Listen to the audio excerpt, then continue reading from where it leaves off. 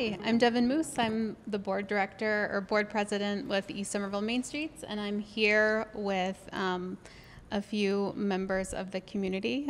Courtney Kirk, who is a city planner with the city of Somerville, and Smiley, who is a local business owner in East Somerville, and Jen Atwood, who is our executive director with East Somerville Main Streets.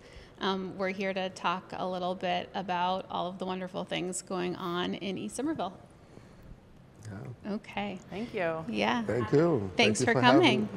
Yeah. It's very exciting to have everybody in one place to talk a little bit about all the things going on in East Somerville. Yes.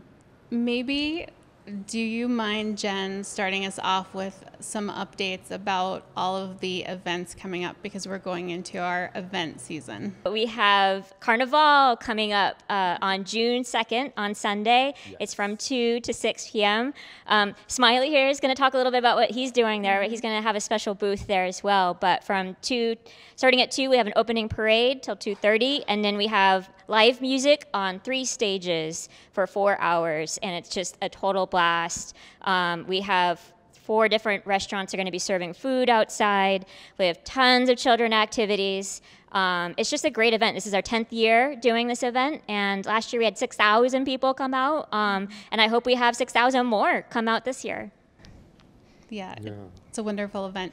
Smiley, do you mind telling us a little bit first about your business and what you do and what you're going to be doing at Carnival? Well, I'm one of the many barbershops that's in the neighborhood, but I'm in a corner between Lincoln and Broadway, 4 Lincoln Street. So a lot of people don't know I'm there in the neighborhood. So I like to change that by participating in the carnival and make sure that people are aware of that I'm there.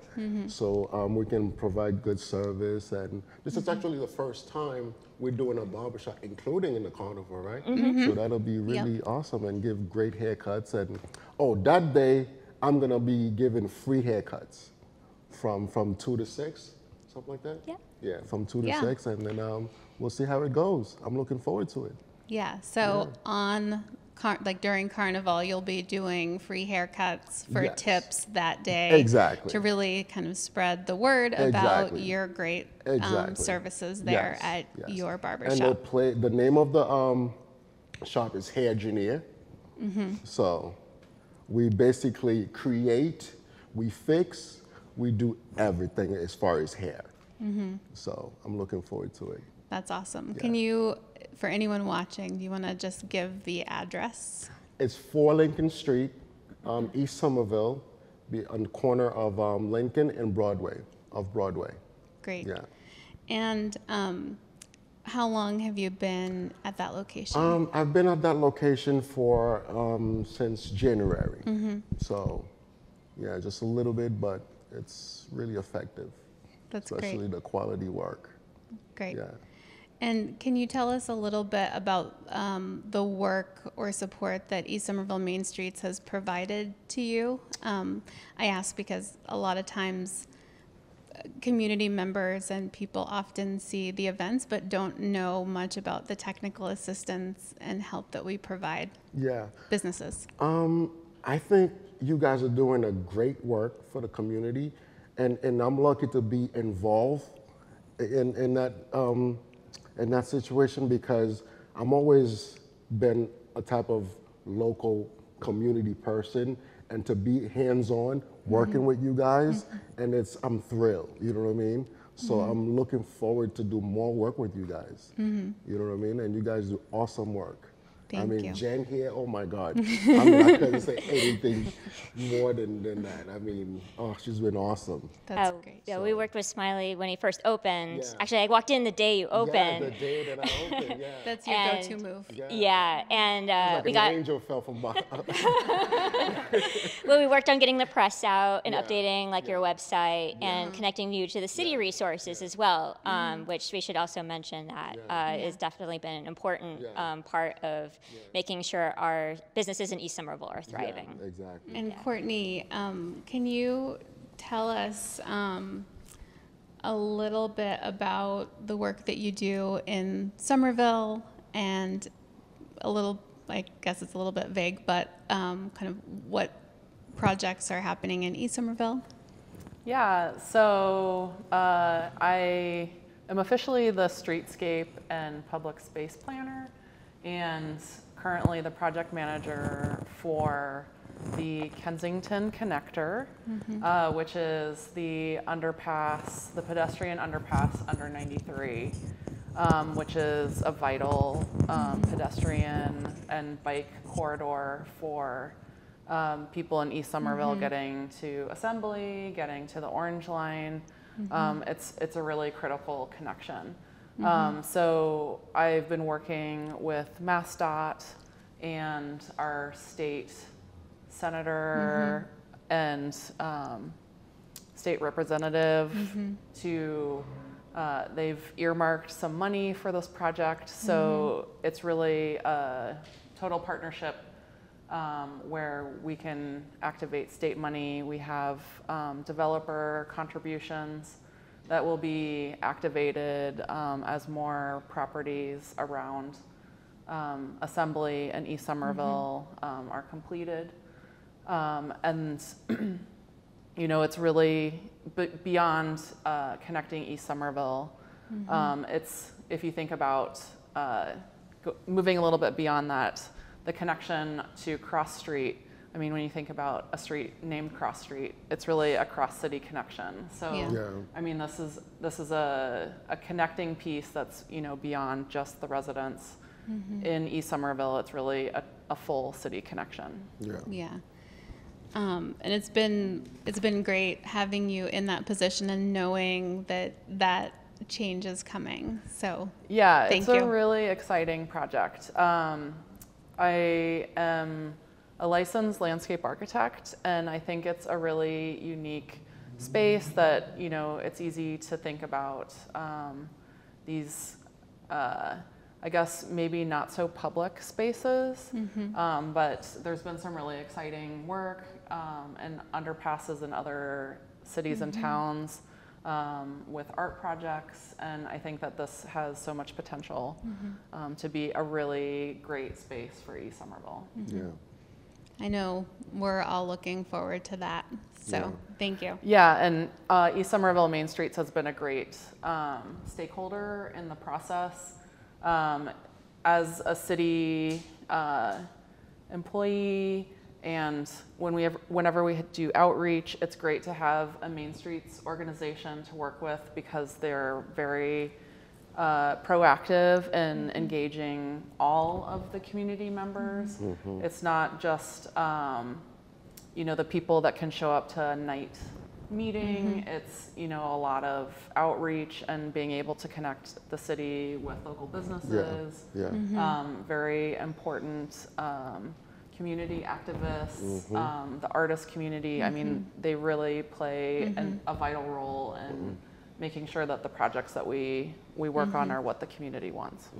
Other projects maybe that we can talk about that are coming down the line are, since we're at Assembly, there's also the Lombardi mural that's being coming up soon that Megan O'Brien, artist, is going to be painting. So that's, be on the lookout for that.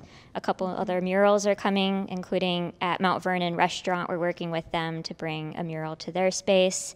And maybe, Courtney, you can tell us a little bit about Old Chucky Harris Park. Yes. So Somerville has a very aggressive and lofty goal to have 125 acres of new open space.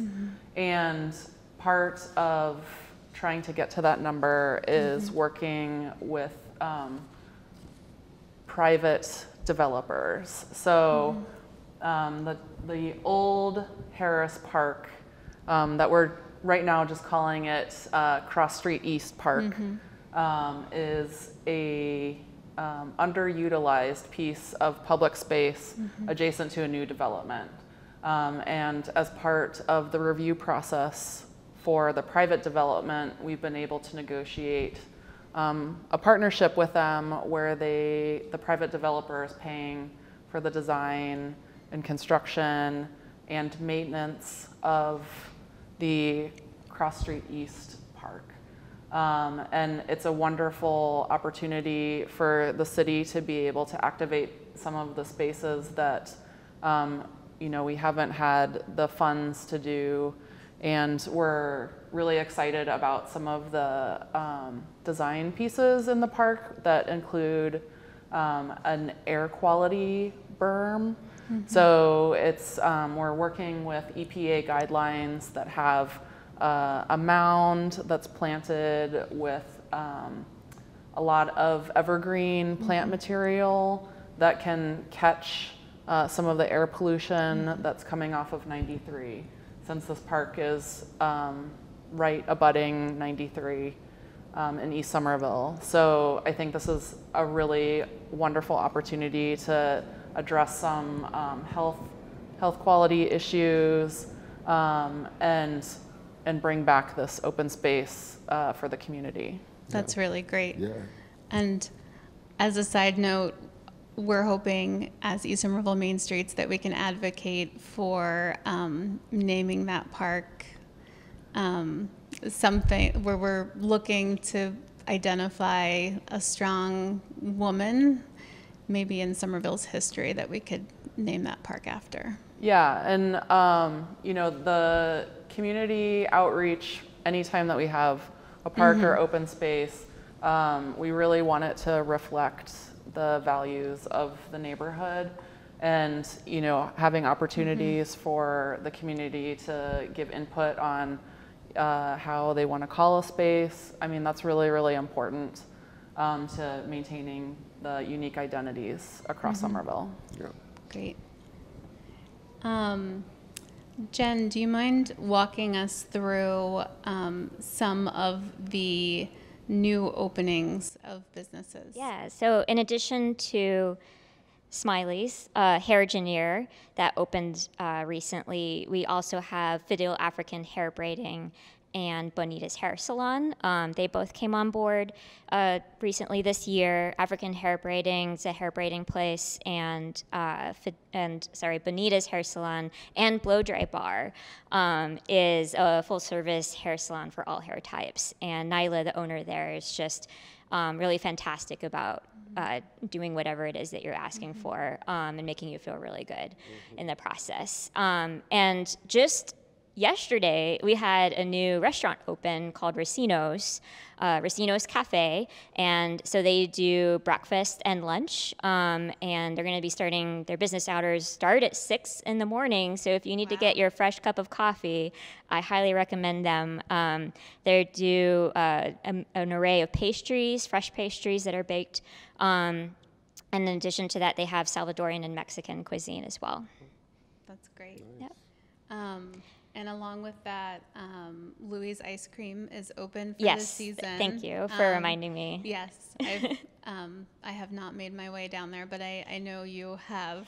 Many so times far. already. That's great. This is the problem with being the director at East Somerville is it's all about the great food that we have. There's just so much to enjoy. But yes, Louis Ice Cream open for this season, and we have Shaddai Restaurant opening soon, hopefully. I'm not sure exactly when, but soon. And a lot of the restaurants you'll notice in the summer, I think we've had a lot more outdoor seating this year. So be sure to check out La Brasa and Gauchao, Brazilian cuisine. But they also have an expansion that they're doing soon. They just applied and were approved for their liquor license, so they'll be doing beer and wine and full alcohol drinks as well. In addition to their outdoor seating, we also have Rincon Mexicano has outdoor seating. And am I forgetting anything, Devin? No, I think those are the main ones with like outdoor seating. As the weather gets Maya better. Sol also does outdoor seating, which is great. And Ola Cafe. And Ola. Yeah. Yeah, I did see Gaucho setting up their patio fencing, which is really nice. So that's exciting whenever we can add more welcoming outdoor space to the community. And I know you help them attend and advocate for those applications. I've worked pretty well with closely with Ben, the manager, who's really taken off and has really big plans for that space. And I'm really exciting to see it kind of being upgraded into more of like a sit-down restaurant with a lot more space and a lot more service that they're going to be providing there. So it's really exciting to see the changes coming. That's great. Yeah. Do you mind telling us a little bit more about the movie nights in the park? Yes. So we have Carnival coming up in June, and then shortly after that, we start our film series at Chucky Harris Park, starting in July, and then we have one in August and then in September. And then, so we film, we have us free movie nights. You can come out, enjoy the summer weather at Chucky Harris and watch the screenings. The first movie that we're screening this year is Heart of Earth, Heart of Sky, which is a film about the Mayan calendar ending and how that's kind of perceived to be all the climate change that's happening in the world. I think it's really a timely movie that is beautifully filmed. So I'm really excited about that. Following that, we have the Immigrant and Refugee Film series, which is I think all but one of the films were filmed in Massachusetts, and it's all about immigrant stories in Massachusetts, which I think also is very important, highlighting our community and what's happening currently.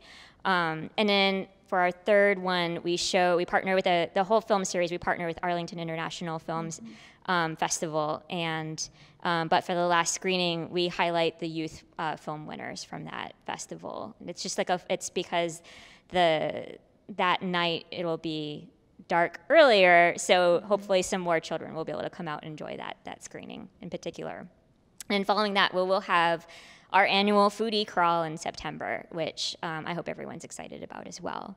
And just to kind of give a shout out, it's not an event, but it's a program that we recently, and we have one of the artists here today, Stan.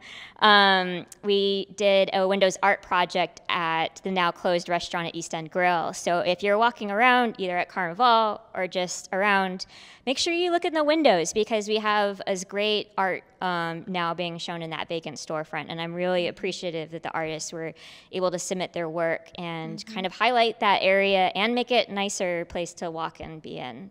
So thank you, Stan. And I just wanted to give a shout out about that. Yeah, it is really nice to walk by and not just see an empty storefront. So that was a really fun project to see happen. Yeah. Just so everybody has the dates of the movie nights in the park. Thank you. Will be, the first date is July 12th, and we'll be starting that event at 7:30.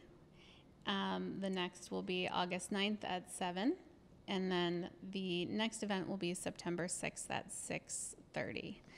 We'll just be moving them up based on when it starts getting dark. Yeah.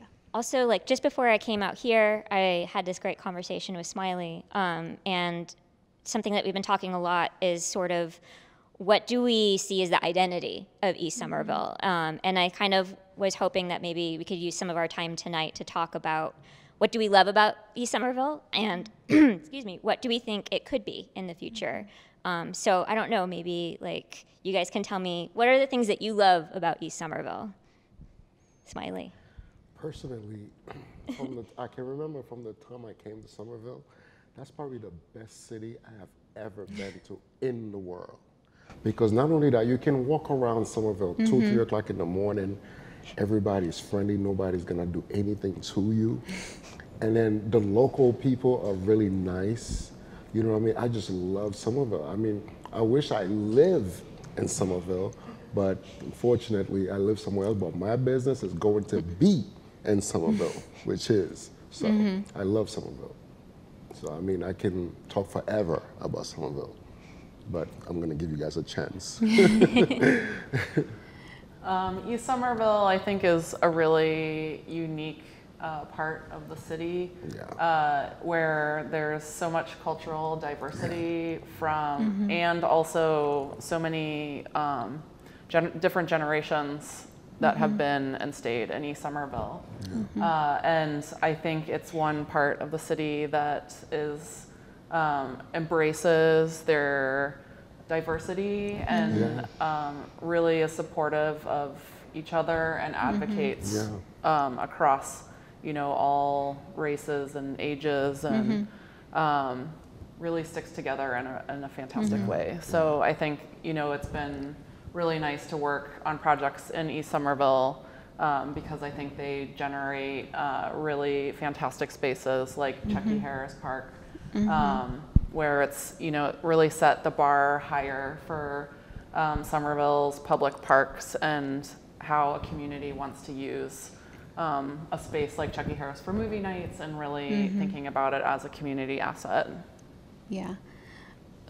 I think for me, it's really all about the people and the neighbors and the community. Yeah. That's really what it boils down to. That's what makes it so special. I'm glad to hear you say that. Yeah. I feel like from feedback that we've been getting from our community conversation events, much like this one, the thing that I hear over anything else is the diversity and particularly the restaurant scene, because we have such a variety of international restaurants on our main street. And I'm hoping that in the future, that's what remains to be what makes East Somerville unique and special and why we love it. So we have a great international cuisine scene, and like 80% of our businesses are immigrant owned, 30% of our residents are foreign born. So I think it's a really unique area and what makes East Somerville really special. Yeah. Well, let me ask you, I mean, why isn't there a different organization like, you know, in different parts of Somerville? Why, I mean, I know that we have a special organization in East Somerville, but can we, in the future, can we get different parts of Somerville to be the same way as East Somerville? Well, I know that we do have the Union Square Main Streets, so similar advocacy group. And one of the newest Main Streets groups is the Gilman Square Neighborhood Association. They became an official group, I believe, last month, where Somerville's doing a lot of work with the Gilman Square Green Line station that is new. So the neighborhood in the Gilman Square, sort of Winter Hill area, are really pulling together to ensure that all the new development is, you know, meeting community standards, and they're supporting local businesses, the local artists, really making sure that Somerville stays unique to each area. Right. Okay, so different parts of Somerville have their own groups. They can. They can. They can. We actually have It takes community activation. Yeah. It's true. We have a member of the Winter Hill Neighborhood Association as part of our audience here. There's various neighborhood associations. East Somerville does not have a neighborhood association, so it's one thing that I thought was kind of interesting coming into the community and serving the local community, because I feel like that might be something to look at in the future, because we need an organization that serves its residents along with its businesses. Yeah. Right now, we have always played kind of a dual role, and really kind of advocated and worn two hats in that way, I feel like. Yeah. So, Yeah. yeah. Well, thank you all for your input and being here with us. Yeah, Thank you. Thank you for having us. And thank you so much for Somerville Media Center and VOX POP and Assembly for having this event here and inviting East Somerville conversation. That's right. Thank you. Thank you.